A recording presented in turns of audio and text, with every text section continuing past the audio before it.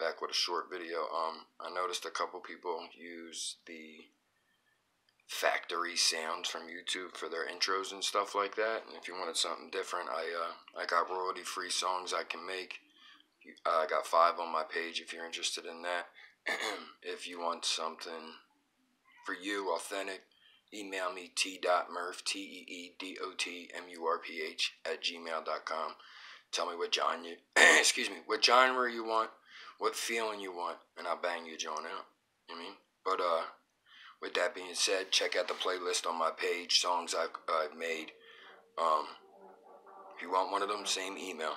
With that being said, once again, Murph the Kenzo, home of critical thinking and common fucking sense, as rare as that is anymore. Join the day ones, profit over profit. Loyalty is royalty. We about think pieces. We still make some of them intros while we at it. Why use the factory sounds when you can have something for yourself? It's royalty free. It won't get striked. So hit Murph the Kenzo up on socials, or once again t.murph @gmail.com. With that being said, salute. Sunday.